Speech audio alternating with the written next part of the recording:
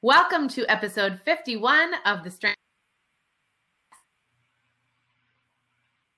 I am thrilled to bring friend and colleague Carrie Clark, a speech language pathologist who is the founder and owner of the Speech Language Kids website, Speech and Language Kids, as well as the new SLP Solution brand. Very exciting things happening.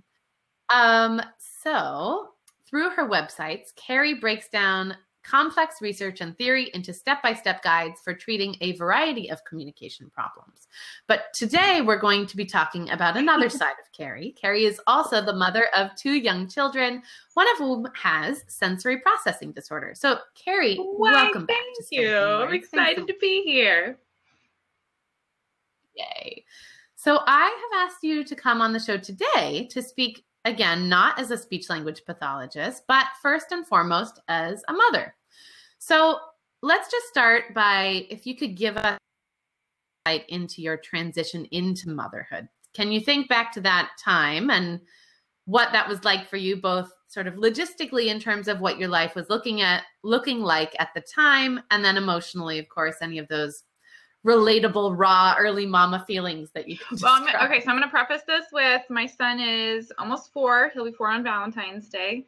And I feel like the last 4 years of my life are fairly blurry, and I think it's all the sleep deprivation. So to the best of my recollection, ... But let's see. So I was working in the public schools as a speech language pathologist and knew that we were going to start trying to have kids. And I wasn't super fond of the idea of working all day at the schools and putting my little one in childcare and all that. So I started my own private practice pretty much around the same time. I quit my job at the schools. I think like my last day at the schools was right around when I found out I was pregnant. And so I was starting that business and my website business while being pregnant and trying to make all of that work at the same time, which some days went really great, some not so much. And so then once we had him, I worked part-time, I guess you would say, with my private practice while my parents watched our son. So that was kind of how we got started, and it's just evolved in crazy different ways than I ever would have imagined from there. Yeah, I mean, we all have to do just what works as far as whether we're home, whether we're at work, or whether it's somewhere in between. It's always interesting. Absolutely. And then what about, when you had a child, what was that like for you emotionally and coming into new motherhood? Can you get to that sort of space with us? You cut out for just a minute, but we're talking about how I felt coming into new motherhood, right? Exactly. Okay.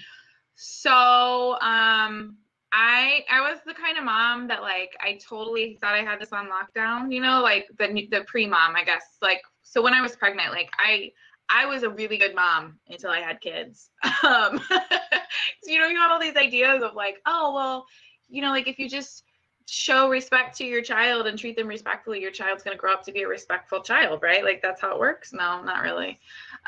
So like all these ideas that I like just thought, well, like I can figure anything out. Like I figured out how to start my own businesses. Like I can do parenthood, and I've worked with kids for most of my adult life. Like I got this. And then we had one and I felt like I had no clue, like despite all the preparation and all of I got this, once you're actually like holding that baby and you're taking that baby home and you're like, are you sure you want to let me take this thing home? Like, I don't know that that's a good choice. So I would say overwhelmed, probably the biggest emotion going into that. Overwhelmed, yeah. I think that's a very relatable experience. Yeah. And then when, so now we're getting sort of fast forward a little bit. When did you first suspect that something was actually a little bit different about the way that your son was developing? What were some of the signs that stood out to you? Hindsight is 2020. Looking back on it, we had signs as early as probably 6 months that I can look back and be like, oh yeah, no, that's not normal. But he was our first. And when I was working, like all the clients I've ever worked with are like really severe, so they have a lot of needs and a lot of problems.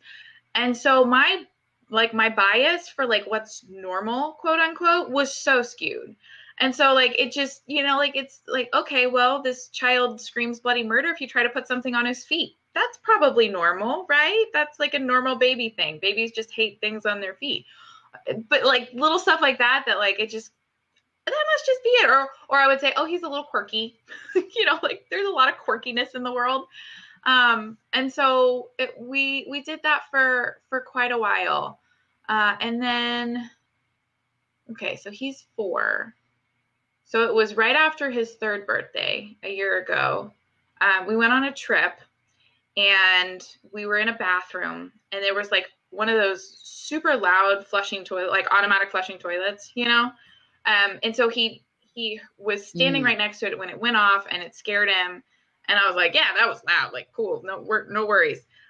Didn't think much of it. And then for the rest of that trip and like the next 2 weeks, he cried and screamed every time he had to go to the bathroom.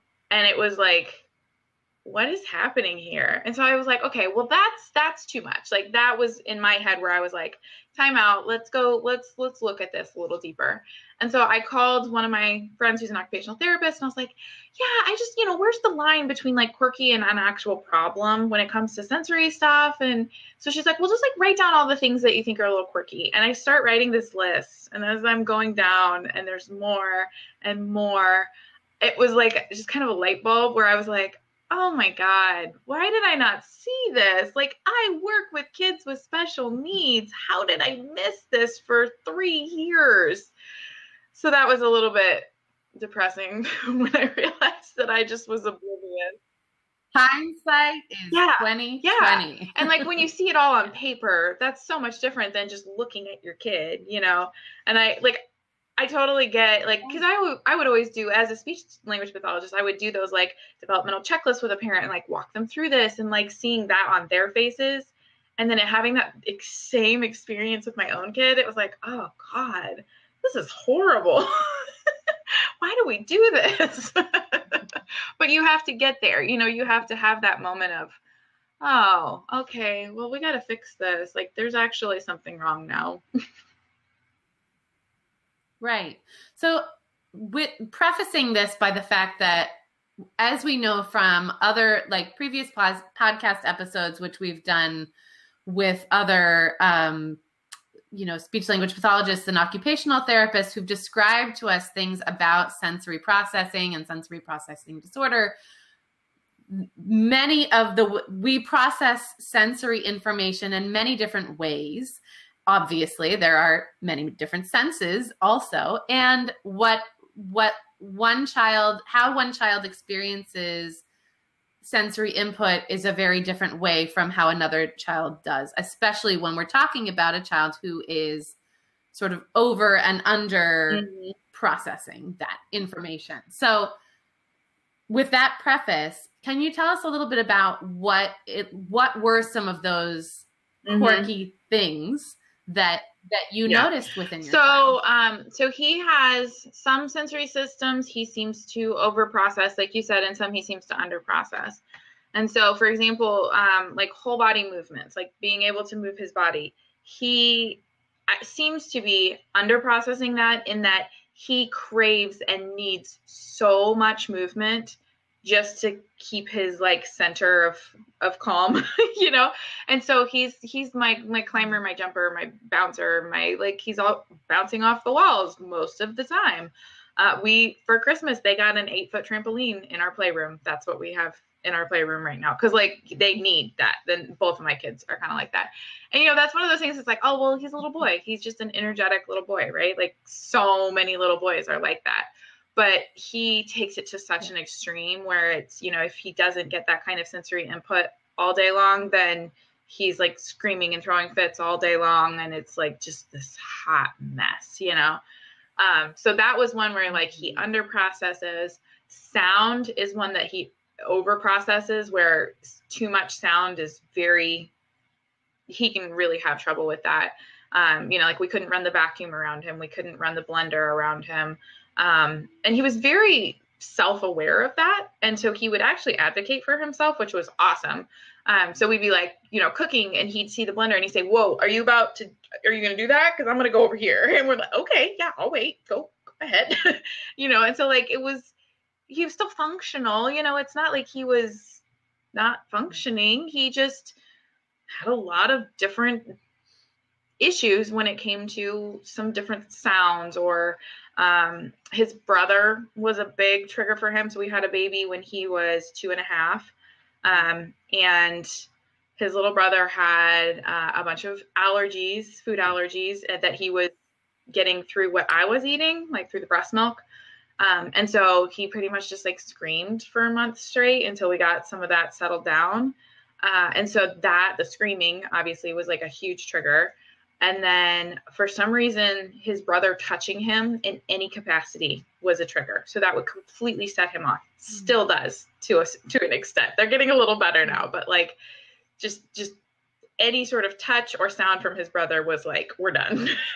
And so, imagine as you can imagine, having two children in the same house, that happens a lot. So it was just meltdowns all day long. Yeah. And so we had a wonderful occupational therapist, Jill Loftus, come and speak with us about a month ago about sort of the difference between tantrums and sensory meltdowns. But can you give us, in your own words and your own experience, how do you navigate that, the difference, and what are some of the ways that those things look different in your family? So I will say I struggle with this sometimes, is knowing, is this a tantrum or a meltdown? My general, like what I try to keep in my mind is a tantrum they're doing for a reason, and a meltdown they're not in control of, And so sometimes if I suspect it might just be a tantrum, I'll use like a quick trigger that I know will turn it off. Like, oh, did you know we have marshmallows in the cabinet? Like, just to kind of test my theory almost, not like I'm like rewarding you with a marshmallow every time you throw a fit, but like, if you can turn that off to go get your marshmallow, then that's like, okay, now I know that situation, you're just working it. But usually the meltdowns are like, they will be triggered by a hair, like something entirely minor happened, like he drops his sock and then all of a sudden the world is ending, and you're like, that was weird. Like, that didn't connect necessarily in my head as something you should tantrum about. And so that's kind of when I tend to think, okay, maybe we're on meltdown mode here. But it kind of blurs sometimes. The lines definitely blur. It can. Do you feel like there are sort of the sensory meltdowns are connected, that you can connect them to some sort of outside input that is triggering something? Sometimes yes, sometimes I have no clue. Because I think like sometimes it's like, oh, well, you just didn't move enough today. And so like, that's not it's hard to connect that. Sometimes I can say, oh yeah, looking back on it, like we had a lot of TV time this morning. That's probably where some of this is coming from. Or sometimes it's super obvious, like the toilet, where you're like, okay, every time I put you on a toilet, now you're screaming. Like that one's pretty easy to figure out. But sometimes it's not. Sometimes I have no clue. Yeah. And I mean, I think it's because so many toddlers, all toddlers struggle with this ability to self-regulate.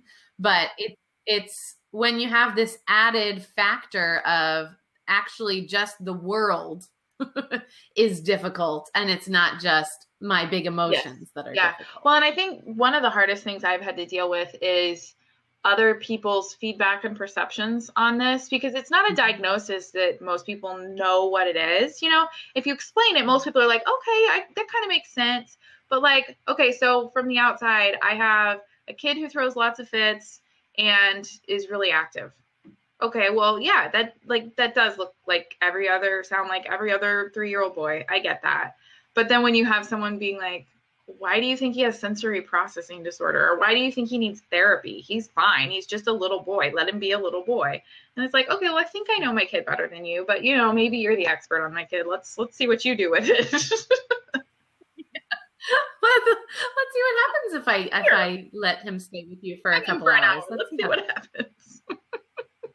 Right.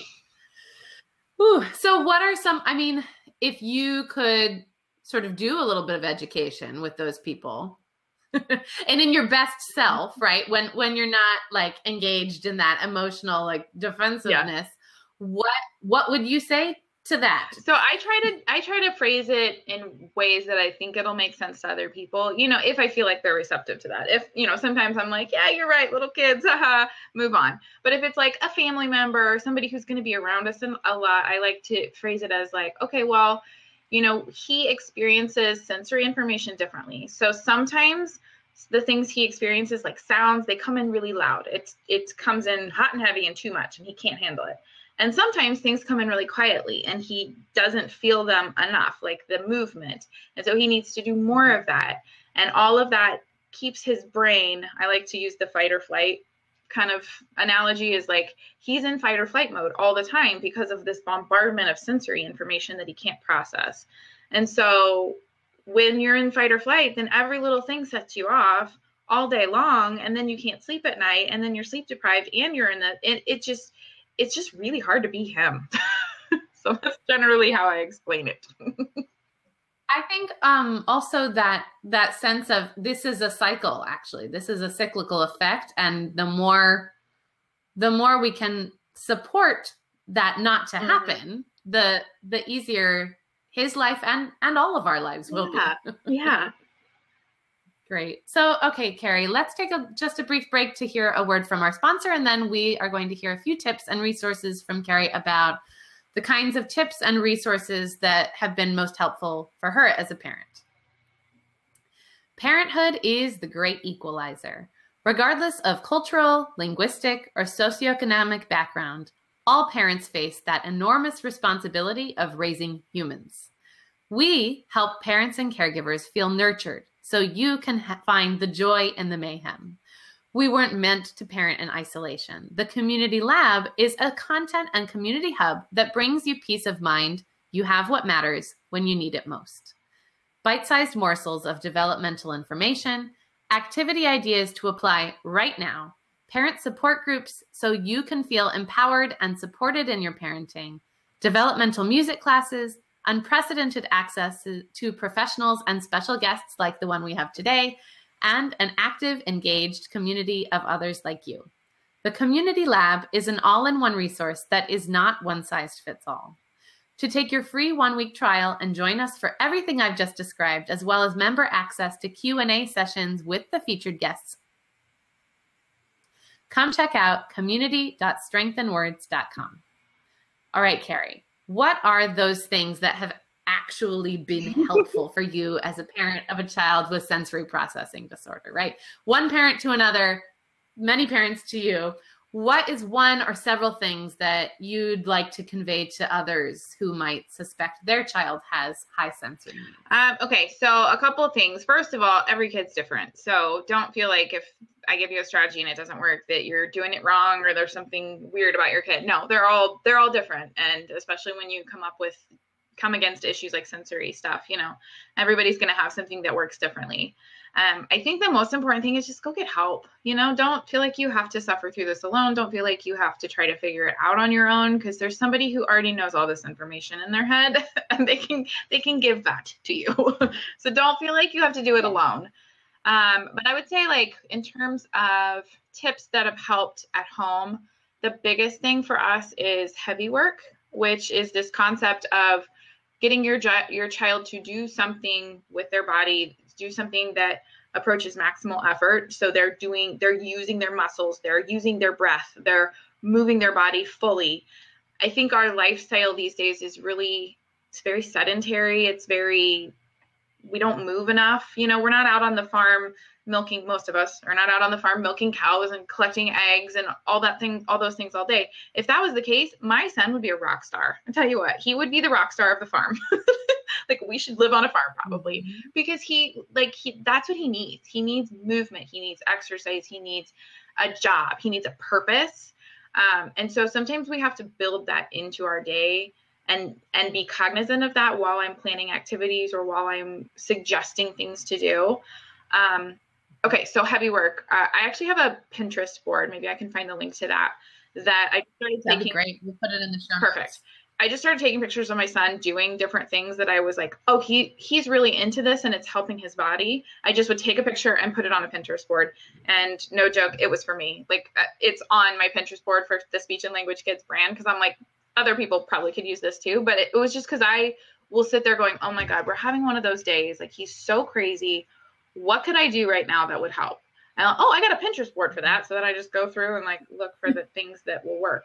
And so things like we have a little mini vacuum, like a hand vac, and we put it on the ground and he crawls and pushes it and vacuums up like under the table. We do that after every meal, even if it doesn't need vacuuming. He loves it. He thinks he has a job that's really important, which he does. I mean, I would like my floor vacuumed, but it also helps his body. And so, I will say he's better with sounds now, so that the sound of that doesn't bother him. But things like that, where they have to push or pull, stacking chairs, moving chairs. I'm trying to think of what some of the other ones are. Blowing and sucking is actually really helpful for him, which seems weird. As in through a straw. Yeah, because it doesn't seem like a whole body movement. But if you have, like, for example, if you have a thick smoothie and you have him drink it through a thin straw, or just, a normal straw, he has to suck really hard, which works his abs and his diaphragm and all of that. Or like get a straw and blow cotton balls across the table. He has to really focus and use a lot of breath to do that. So sucking, blowing, chewing, we give him crunchy foods a lot. So lots of heavy work, lots of getting his body moving and doing maximal effort kinds of things. That's great. Wonderful. We actually also have a previous episode of the Strength in Words podcast with Mama OT, Christy Kiley of Mama OT, who gave us some wonderful ideas for heavy work. And I'll link to that as well. Nice. I love it. That's great, Carrie. Excellent. The other thing that helped us quite a bit was we did about 6 months of therapy with a chiropractor who's local in my area. And he went through a special training, and I wish I could say what the name of the training is or where he got it, but it's basically like brain integration kind of exercises where it's looking at primitive reflexes. So things like, the reflexes that babies have, like when you touch their palm and they grab your hand, that's the palmar reflex. So for him, for whatever reason, those reflexes that should have gone away in the first year of his life, he held on to those to some extent. And it was really interesting because we sat down with this chiropractor and he tested these things. Like he would tickle the palm of his hand. Like for me, I'm just like, oh, that kind of feels funny, like no big deal. He did that to my son and he was like, get it off, and was like rubbing his hand and like, oh, yuck, oh. And like, I had never noticed that reaction before, but I'd also never tried tickling the palm of his hand. Why would I do that? And so that was just like an indication that his nervous system it's not all integrated. It's not doing what it's supposed to be doing in whatever capacity. So we did about 6 months of therapy with him of these very specific exercises that work the brain to integrate those reflexes. And so we did that along with some chiropractic adjustments. And he does like diet modification stuff too, to like avoid allergens and triggers and that kind of thing. And so that was really helpful. We need to go back and do another round probably. But we were doing really well for a little bit. So I was like, hey, let's kind of see how we do. And, it kind of cycles. But yeah, that was really helpful. So his program is called Elevating Kids. And they are currently working on getting that system. They're working on getting that system online. I think they're going to put it on Teachable. So you can actually buy like the exercises and watch the videos and do them at home. But their website's elevating-kids.com. So that would be the resource that I really liked. Very cool. Let's see here. Is there any other favorite resource for parents interested in learning more in general that you have? I'm trying to think. I did read a couple books. I think it was the Out of Sync Child Has Fun. I think that one was a really good one because it had a bunch of different activities and games in it that I thought was really helpful. I feel like, being in my profession, I understood sensory process pretty well, so I didn't need like to read up on what it is and how it's functioning. And honestly, like that doesn't help me anyway. What do I do right now with my kid? So I liked the Out of Sync Child Has Fun because it's activities, but there's also the Out of Sync Child. Maybe that's just what it's called, the original. For more background information and basic. Yeah, that's great. Yeah. Great resource. Yeah. So I think those are my top ones, my top resources. Wonderful. Thank you, Carrie. Well, thanks so much. And thanks to all our community lab members who are listening here live. We are going to continue the discussion and open up for a Q&A session for you guys in just a minute. But for everyone listening from home or on the go, thanks so much for joining us, and we will see you next time. Bye.